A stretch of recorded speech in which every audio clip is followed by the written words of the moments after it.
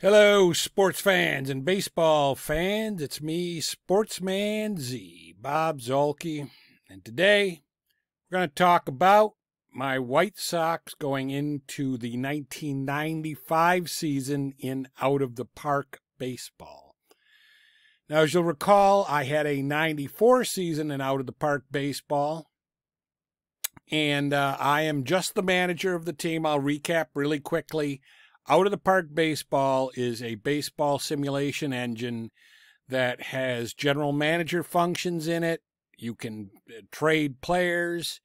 They make up players from your minor league system that never existed, and they can appear on your roster. So you can choose to manage the team, be the field manager, or you can be the field manager and the GM, or you can be just the GM. In my case, I am just the field manager because I don't like to mess with the money, the salary caps and the ceilings, and you don't have enough money to sign that guy crap. So I am just the manager of the White Sox. So the general manager goes out and he gets me who he thinks he needs to make this team good, and then I have to try to win with it. So what we are going to take a look at is what my team is between seasons. Now, if you're not familiar with who was on the roster last year, well, I mean, you'll have to go back and look at some of the videos from the 94 season that I did. But we will right now take a look at the rosters and transactions, and you can see up here, this is our 25-man active roster for the Chicago White Sox, for the big league club. And you can see here we've got Wilson Alvarez. He was on the team last year. Alex Fernandez, he was on the team last year. And in real life, those two guys were on the team. Ben McDonald is a new addition. He was last year on Baltimore. And apparently my general manager went out and got me Ben McDonald. So we will have Ben McDonald next season. Jack McDowell, he was on the White Sox in real life. And he was on the White Sox in Out of the Park in 94. Torres Prostis, he was in he spent some time on our team, but not much last year. Luis Aquino, Ossenmacher, I think Ossenmacher was on the team last year. We've got Dennis Cook. Dennis Cook was on the team last year. McCaskill, Kirk McCaskill, we had him, and in real life, he was on the White Sox. Roberto Hernandez, again, was on the White Sox in real life, and we had him last year. Carl Willis, he's going to be a new addition, it looks like, that he went out, and my general manager went out and got Carl Willis for us from the Minnesota Twins. So now we're starting in the players. We've got Ron Karkovice, he was on the team last year. Jim Weaver will be the backup catcher. Now, last year we had Mike Lavalier, so I don't know what happened with Lavalier, but we don't have him anymore, obviously. Julio down by the schoolyard, Franco. We had him last year. Frank Thomas. Frank Thomas last year in 94, he hit 51 home runs. He was, as I have said about many of these players, he was on the real White Sox, and he was on our team last year. Felix Fermin. He was on Seattle last year, and in real life, he was on Seattle in 94. He hit 341, and he's going to be on our team this year. Craig Graybeck was on our team and was on the real White Sox. Ryan Maloney, 94. He was on the Milwaukee Brewers, I think it looks like. So we've got him. He's on our major league roster. And again, I can't even decide to send guys down. I am just the manager of the team.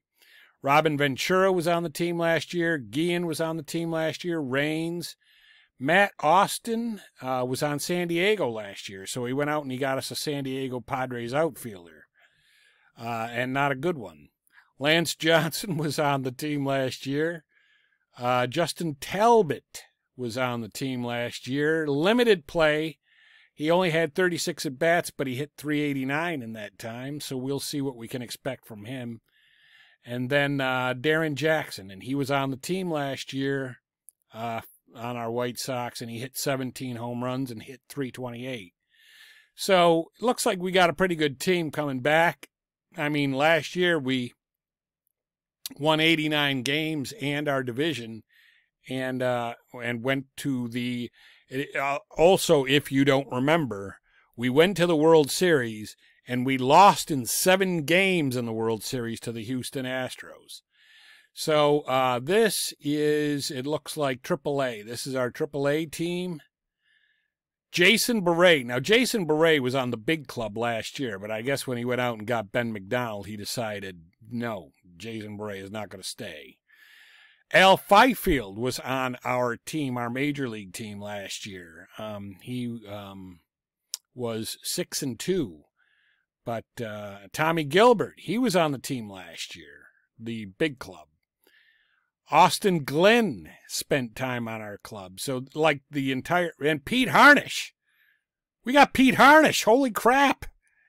Pete Harnish pitched in the World Series. We have him now. And he's on our minor league club. Our general manager was like, yeah, we know he was a starting pitcher against us in the World Series, but he's not good enough to make your roster. So I don't know what's going on there, why that's happening. Mike Bilecki, remember Mike Bilecki? So we got him. Because some of these guys, you know, they were real-life players, but maybe I didn't have them last year. Pablo Cisneros.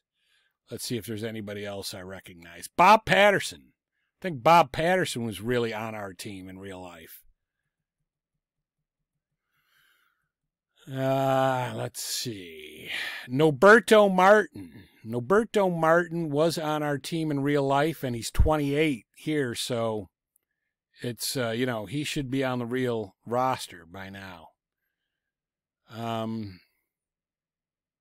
Randy Reddy. Randy Reddy, there you go. We had him, I mean, we did not have him, but he was on the Phillies last year and only had 3 at-bats for the Phillies last year in out of the park. Warren Newson, I loved that guy, man. I hope we bring him up sometime during the season. Jose Hernandez. So anyway, now we've got, over here we have the A team. Jose Baraja, Alex Cruz, Steve Fuller, Jim Payne. A lot of these guys I don't recognize. So they're either made-up players or they're players that never actually made it to the White Sox in real life.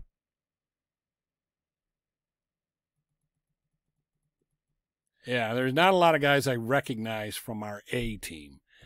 But, yeah, AA has a lot of, or AAA has a lot of guys, and so does, let's see if we have a AA team. Because there's probably a AA team here somewhere. Yeah, Aurora Rams.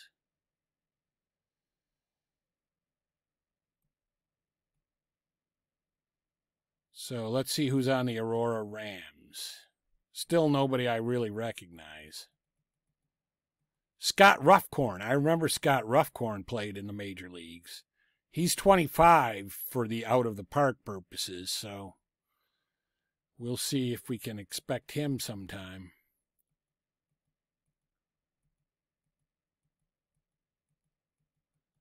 What's really crazy is when you see somebody that's great and you're like, why is that guy not on our team?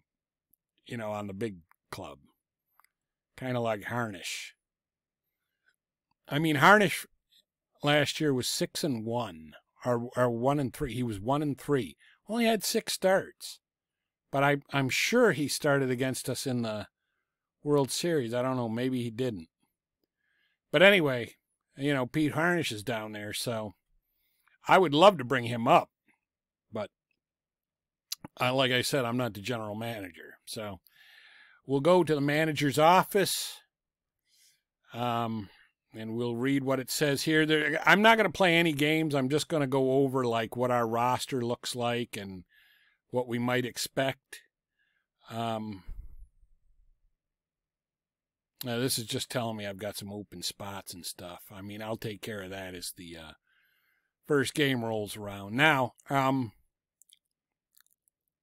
think we have a function here where we can get a prediction on what we can expect.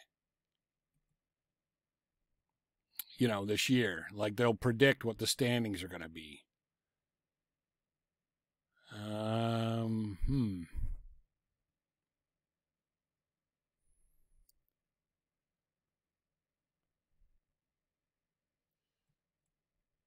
Now, let's see. I know there's a place where that happens.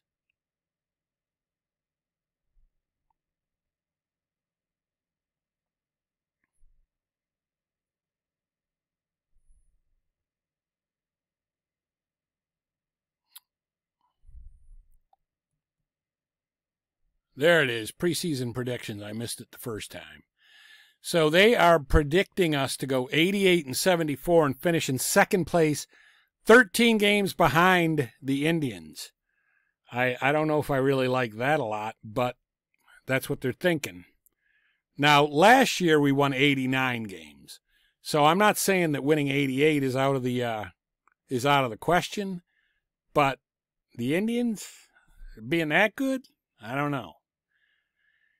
And the one thing I want to look at is this is cool based on how you do. Well, first of all, let's look at history, manager history.